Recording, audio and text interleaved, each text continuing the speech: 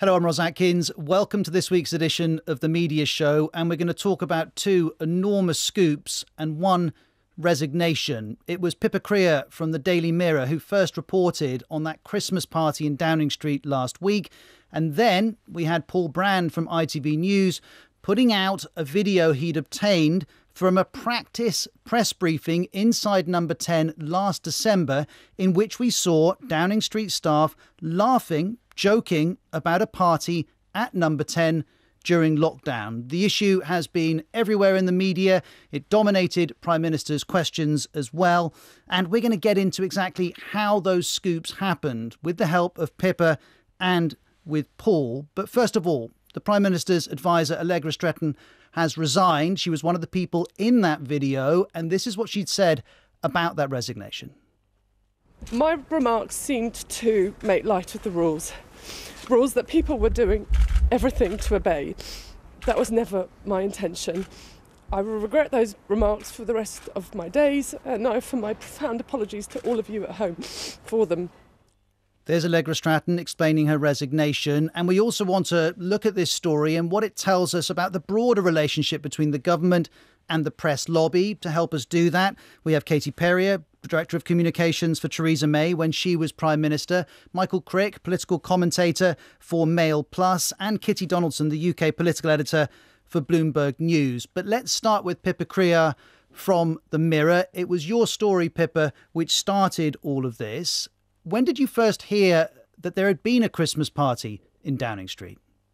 Well, I actually first heard rumours way back in January, but they were just that, and I wasn't able to substantiate. I tried my best, but didn't manage to get there. And then about a month ago, I got handed what I'd describe as a metaphorical brown paper envelope, which contained enough evidence in it for me to start asking questions again.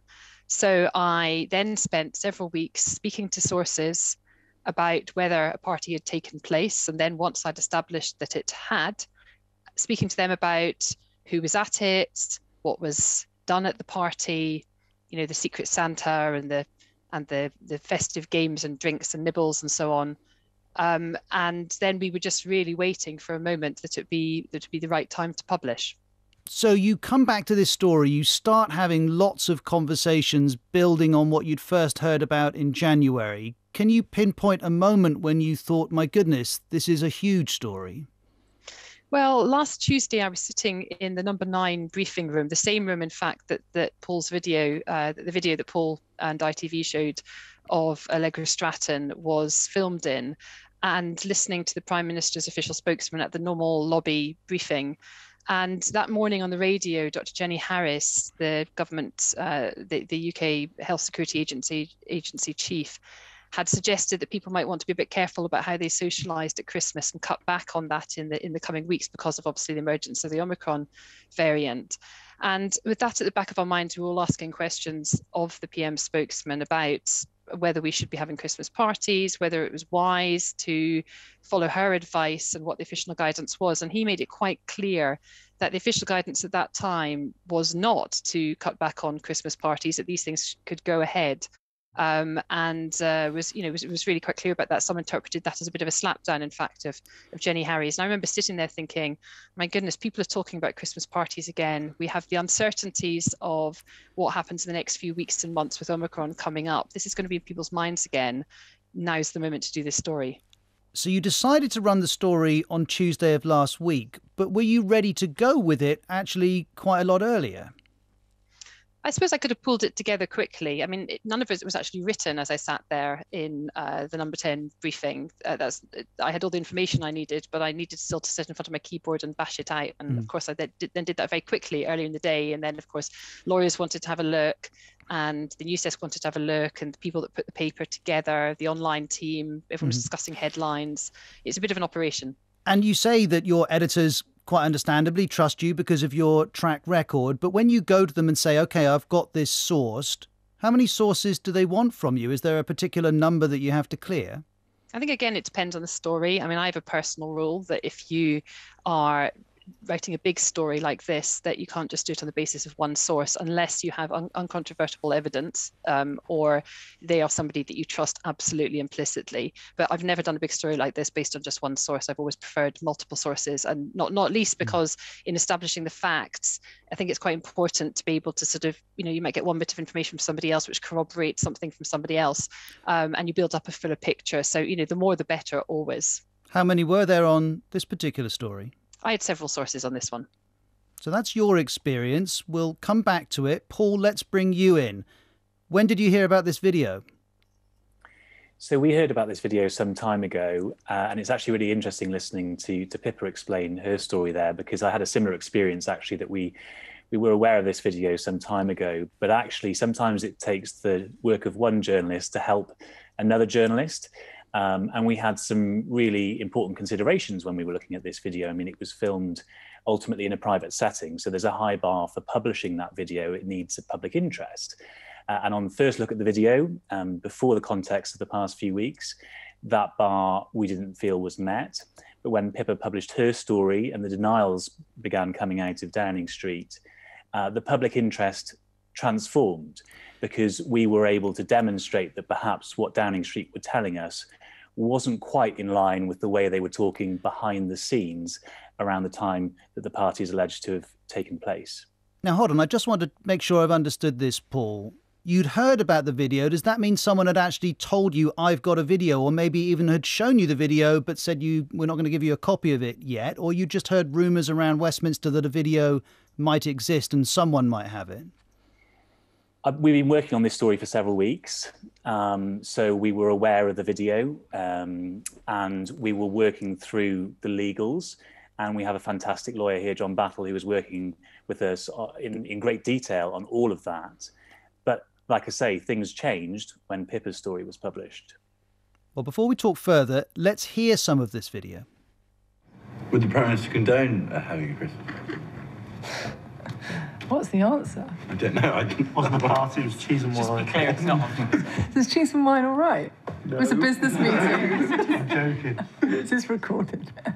This fictional party was a business meeting. And it was not socially distanced. So this is a video from last December, just before Christmas. And this isn't an actual briefing, we should explain, Paul. This was a practice. Yeah, so Allegra Stratton had been planning to host these televised briefings, the first time that televised briefings had happened in the UK, a bit like the White House briefings that already happen in America. And the idea was that she would come and present what is actually a regular lobby briefing that already takes place, but it would be on camera for the first time. And so what she was doing was she was asking colleagues to help her to rehearse. So there were other press officers and special advisors in the room who were throwing her questions, the kind of questions that journalists would ask her potentially if she was doing it for real on that day. And she was rehearsing her answers, sometimes formally, sometimes less formally, which is actually what you see in the clip that you just played there.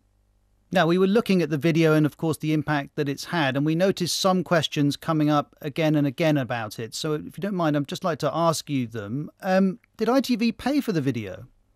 No, we did not pay for the video. And why did you choose to blur some faces in it, but not everyone's?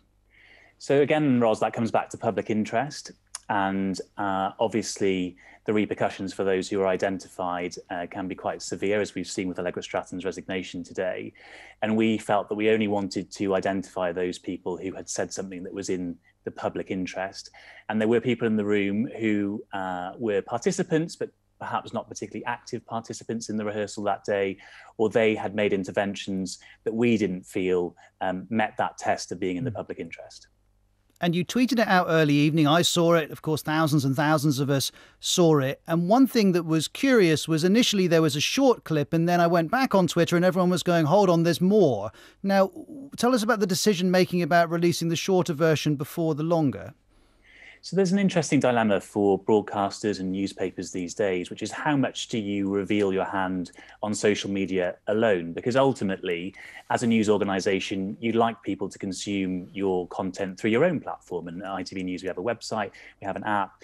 And ideally, what we would like people to do is go and read the full story, the full piece of journalism that's taken a lot of time and a lot of effort. So what we decided to do was to release a short clip, which gave people a flavour of the story so they could understand what they would be clicking through through to read more about. And then the full video, the full context of the article was there on the website to be read in full. And the final question we've seen being asked a lot is whether this was filmed off a screen or whether it's actually the original video. That's something that I can't get into with you, Ros, because as Pippa was saying earlier, protection of our sources is just of the utmost importance to us. And that means not just protecting the source's identity, but protecting how material comes into our hands. Well, as of course you know, Paul, and everyone listening, I'm sure, knows, at Prime Minister's questions earlier, this was the dominant issue, and Boris Johnson turned to the video that Paul had obtained. I apologise unreservedly for the offence that it has caused up and down the country, and I apologise for the impression that it gives. But I repeat, Mr. Speaker, that I have been repeatedly assured since these allegations emerged that there was no party and that no COVID rules were broken, and that is what I have been repeatedly assured. And Pippa, as you listen to that and listen to the Prime Minister say that essentially your description of the event that you reported on is wrong, how does that feel? Well, it's no different from what they've been saying every day this week, frankly. And, you know, I guess what it comes down to is a couple of things. One is what your interpretation of a party is. And in my mind, 40 to 50 people crowded cheek by jowl into a medium-sized room, drinking, eating nibbles, playing party games, doing Secret Santa until past midnight, even if it is in a work environment, is a party. And secondly, the legalities of it. And there are only three areas in which the government could point to sort of justify its claim that this gathering was within, or any gathering at this time was within the rules. One is whether it was a permitted event, but there would have been no mingling allowed between households, and clearly there was in this instance. The second is that if there was what was regarded as a reasonable excuse for gathering in the work environment, I don't think anybody would regard a Christmas party as a reasonable work event. And thirdly is this sort of disputed claim as to whether this sort of event was allowed, permitted, because COVID regulations don't apply in government departments. Now, that is a very tricky one for the government, because if it is true, and I don't know whether it is, you'd have to ask some legal minds on that, then it would literally be one set of rules for government and one set of rules for everyone else, which I think would be an incredibly bad look for them. Pippa, Paul, thank you very much. You're going to stay with us. Before I bring in our other three guests, I'll also mention, and this is a story that Pippa's very closely connected to, lots of people have been following the Downing Street Christmas party story and making some comparisons with the Barnard Castle story involving Dominic Cummings. If you want to hear the inside account of that story, well, Pippa's editor, Alison Phillips of The Mirror, along with Kath Viner, editor of The Guardian, spoke to the media show on an earlier edition of the programme a few months back, which you can still listen to online. Now, let's bring in Kitty Donaldson from Bloomberg News, Michael Crick from Mail Plus, and Katie Perrior from In-House Communications and former Director of Communications when Theresa May was Prime Minister. Katie, I wonder how you assess how the government's handled the last 9-10 days. It's been utter disaster, one following another. I feel that Boris Johnson actually made things worse at Prime Minister's questions today, not better. And I never like to see an advisor go and crying on the doorsteps, because actually, the person that went home early ended up taking the rap for it, and I don't think that's fair either. He says that he was sorry for the offence, he's sorry for the video, and sorry for the impression it gives, but there's no sorry for the party. And there's no comments on other parties that have been, the allegations have been put to him today as well. So I think the public aren't really falling for it, nor the journalists either. And I think this is going to run and run. But he has a track record of not saying sorry for things. And he is the Prime Minister and was Mayor of London, something that you were involved in. So you'll know that's been a successful political tactic for him. And the thing is for Boris Johnson is that people give Boris leeway in a way that they never give any other politician the kind of leeway. They price it in with Boris Johnson, that he doesn't act like something he's not, that he's not saying he's whiter than white. It is what it is. And they seem to buy that, and they seem to like it. I mean, recent elections in Old Bexley and Sidcup, you'll see that the Conservatives won again only a week or so ago. So it seems to work for him. The problem is that this is a moral issue, and it's also an issue where people have been stuck at home and lost loved ones during lockdown, and they don't take kindly to that. So this might be the moment where his luck runs out. Now, someone who's been offering a commentary on the last few days has been Dominic Cummings, former advisor to the Prime Minister, and he tweeted, "Some lobby hacks were also at parties in the number 10 flat, so they're trying to bury this story." Michael Crick, you've covered Westminster for many years. Do you think that, you won't know the specifics of that particular allegation, but are there situations in which lobby journalists either don't maximise a story or turn away from it completely? I think inevitably, that's less the case than it used to be. I mean, 40 years ago, lobby journalists would turn a blind eye to all sorts of things going on in government in order to preserve their sources. I think that is a lot less the case these days. And I think the lobby journalists, political journalists, those based at Westminster, are a lot tougher on politicians, and rightly so. I think it's difficult in this case because if some of the lobby journalists were at the party, they're potentially sources. People are saying, well, shouldn't we as journalists expose which other journalists were at the party? It's very, very tricky for people doing this story to get the story from perhaps other journalists and then expose them. They can't do that, can they? Well, Pippa, you have been reporting on this. Were there any journalists at the party? At the Christmas party in number 10 on December the 18th, it is my understanding that there were no other journalists there, or there were no journalists there. I think the allegation which Dominic Cummings was making was about a separate date in the Downing Street flat, and possibly people who report, journalists that may have been friends with the Prime Minister or his wife. But certainly the reports that I've written, no other journalists, or no journalists, I should say, keep using the word other, no journalists were present. Kitty Donaldson, let's bring you in. What's your approach? What's Bloomberg's approach to when to socialise and interact with politicians and when not to? That's a difficult question. Well, obviously, as a reporter, I go off and see sources all the time, and I have coffees and I have lunches with senior politicians. And sometimes I go to parties that I'm invited to. The Prime Minister usually has a number 10 Christmas party for journalists. We're not sure if that's going to go ahead this year. But I wonder if you'll be invited, Pippa. I hope so, if it goes ahead. Sorry, Kitty, I interrupted. No, that's okay. But the thing I always try and keep in mind is that people I'm reporting on aren't my friends. And so there's a professional detachment there when I'm talking to them.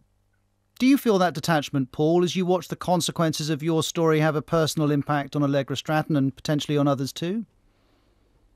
Yeah, I mean, the story involving Allegra Stratton was an interesting one for us at ITV. Of course, she was a well-liked and actually a very kind former colleague to many of us here at ITV News. So that was an interesting dimension when we were tackling the story, but we decided that we had to treat it as if she was any other subject of a report, where we had to just maintain that professional separation actually from the story, and imagine she was any other figure in number 10 who perhaps we didn't know anywhere near as well. But we're human beings, and you have sympathies and you have feelings for people, and we don't like to see anyone suffering because of a story that we've broken. But ultimately, it's the public interest that we serve as journalists. Katie, you've managed these relationships from the other side particularly when you were working with Theresa May. How did you view them? As friendships, as working relationships, as nothing more than something that served both sides? I think it was a working relationship, and I'd known many of these journalists before I had entered number 10, so that helped also. But it's a game of cat and mouse. I think that the journalists feel that you're constantly trying to cover up the truth, and we feel on the other side that journalists are picking over every single word and trying to make something out of it, trying to say that there is skullduggery or wrongdoing, when actually that you're one slip of a word and all of a sudden you're in a whole new territory.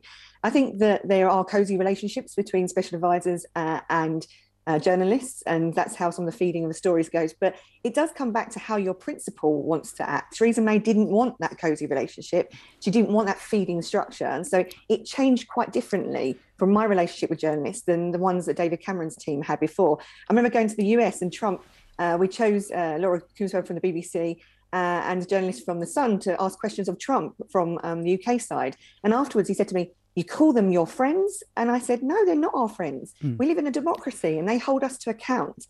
He didn't like that very much. No, I imagine he didn't. And It's interesting you talk about the agendas, both of politicians and their advisors, but also of journalists. And Michael, when you're considering source information coming in your direction, presumably you're acutely aware that whoever's giving it to you may well have an agenda. Indeed, every time some source tells you something, you have to say, well, why are they telling me this? Why did they come to me? What is it they're trying to get across? Can I believe them? And depending on whether they've got an interest in this coming out or whether it's just something they happen to know, that is all becomes part of the assessment and part of the calculation that you have to make as to how many and what strength of other sources you need.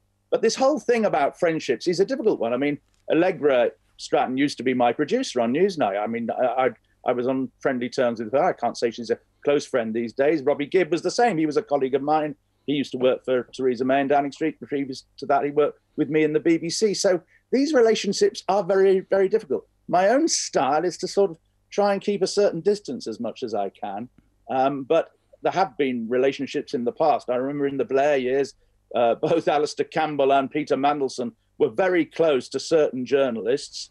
And it always seemed to be those journalists that came out with the stories that were favourable to the Blair government. And I was very uncomfortable about that. And I think a lot of our colleagues are uncomfortable about that certain journalists can be used as mouthpieces for certain politicians.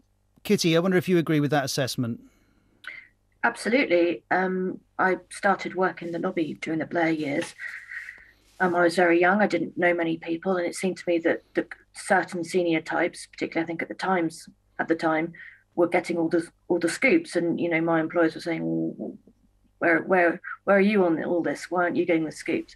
And as I've got older and I've developed my own contacts, I think the same thing happens. And you have to take a view every time you're told something, which, as Michael says, was, why is this person telling me this? And what's their position in the party? And what? Yeah, sorry, Ross. No, but presumably if they give you information a couple of times and you don't run a story, in the end they're going to start thinking, well, this journalist isn't much use to me because I'm giving them valuable information, but they're not putting it in the public domain. Yeah, and there's always that risk. But I was trying to take a view that you're playing the long game, and if someone's insisting on telling you things, you've got to kind of wonder why are they saying this to you? I mean, much trickier is the occasion when you've got a source who gives you regular good information, and then you get some information that's adverse to that source, and you have to make the well, you're in danger of losing that source if you run it. Mm-hmm. I mean, ultimately, I think you have to run it because ultimately you have to judge the story on the public interest and not whether you're going to mess up a potential future source. But it does. Those kind of dilemmas you get all the time in this business of political journalism, which makes it, ever so all the more fascinating and in terms of what one should morally do. Well, it certainly is fascinating listening to all five of you as we enter the home straight of this edition of the Media Show. Pippa and Paul, I must ask you, when you're in the middle of the maelstrom, when the information is out there and it's having an impact, are you talking to the sources who gave you this information? Pippa, are you in touch with them saying, look, you see, I told you if you'd given me this information, it would have this impact? I'm in touch with sources, but normally, and then certainly in this case, it's more of a case of, are you okay? Are you, how are you finding all of this? Sort of almost like a sort of a support, I guess. There's a duty of care. Oh, definitely. Absolutely. And that continues. I mean, I'm, still in touch with some sources from the Barnard Castle scoop. That goes on for a very long time. Paul, have you spoken to the person who gave you the video? We have done, and I would absolutely repeat what Pippa's just said about duty of care. And I think that's something you have to bear in mind all the way through, is that all of us on this show today are used to operating in a media environment. Often the sources that we're speaking to have no experience whatsoever of the media until the point at which they're thrust into that spotlight. And that, to some degree, was the case with our source for our story yesterday. So we absolutely have a duty of care to them to make sure they're okay, that they're dealing with that pressure okay, because they're anxious, like any source would be, about being found out. And we have to make sure that we kind of hold their hand through that, really. I've only 30 seconds, Michael, but in those seconds, we have a resignation today, a high-profile resignation. Does the story still have more in it, do you think? Oh, a lot more in it. And I think Allegra Stratton's duty now is to go around to the local police station and tell them what she knew. We've got a cabinet secretary inquiry. We've got police inquiry, or at least potentially a police inquiry if they take it seriously. This is going to run and run. And there is the huge anger on the Conservative backbenches amongst Conservative ministers. And so many other Conservatives have been dragged into this by having to defend the Prime Minister and say things they clearly don't believe. Michael, that is the last point of today's programme. Thank you very much to all five of you. I suspect we could have talked about this for a lot longer, but Pippa Crerar, Paul Brand, Katie Perrior, Michael Crick and Kitty Donaldson have been my guests on today's media show. Don't forget you can listen back to all of our editions via the BBC Sounds app. And the media show will be back with you at the usual time next week. Bye-bye.